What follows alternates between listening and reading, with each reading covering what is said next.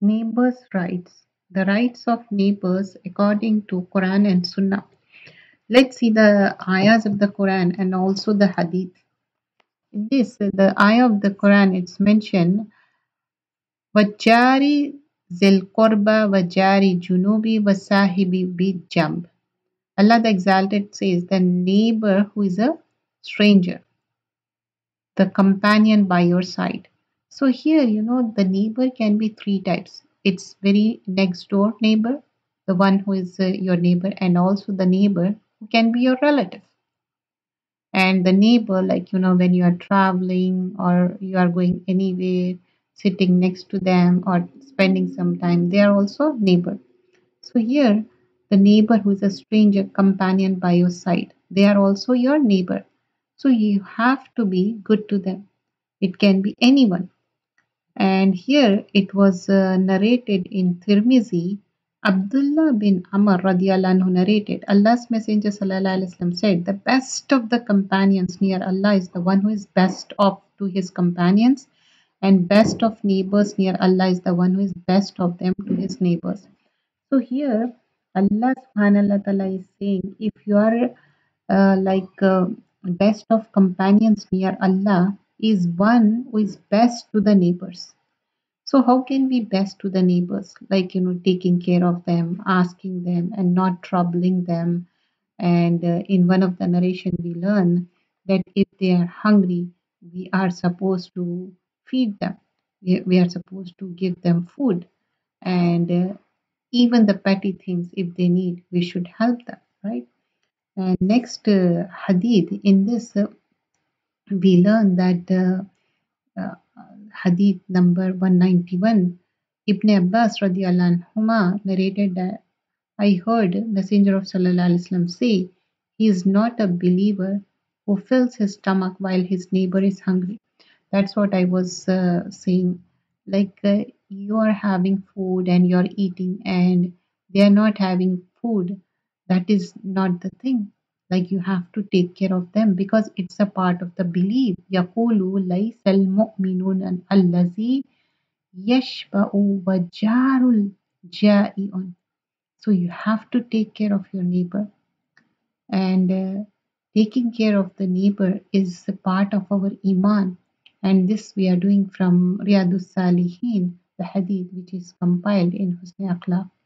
The next hadith was narrated by Aisha radiallahu anha, narrated that Prophet sallallahu alaihi wasallam said, Jibrail continued to enjoin me about the rights of neighbors till I thought he would soon make them as my heirs. So there was so much emphasis on taking care of the neighbors that Prophet ﷺ thought perhaps there will be in thought he would soon make them as the heirs. So what happens, neighbors, they are your next door, and if you are not taking care of them and you are not being good to them, they feel bad, isn't it? And this is part of our deen, being good to them. The next hadith was narrated by Abu Huraira radiallahu anhu. Prophet sallallahu alaihi wasallam used to say, "O Muslim ladies, a lady neighbor should not look down upon the gift of her lady neighbor, even if it was the trotter of a sheep." Just imagine, trotter of a sheep is a very small thing, but that also don't think it's a petty.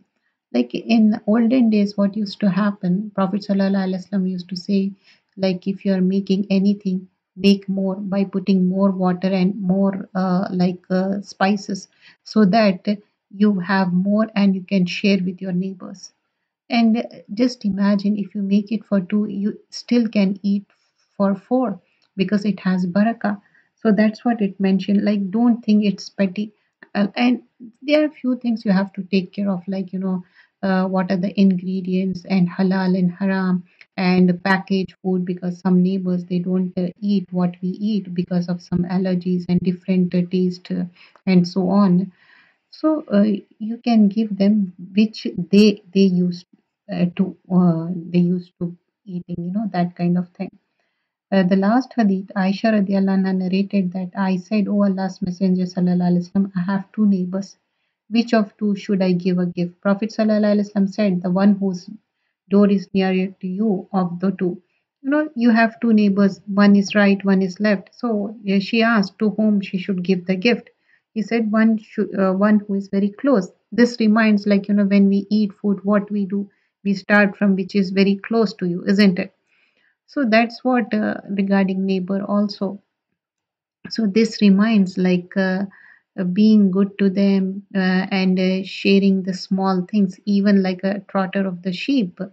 So because many times it happens, for small thing you feel like, just asking the next door instead of going all the way to the market. And especially if your neighbor is a relative too, then it has double reward, helping the neighbor and also helping your relative.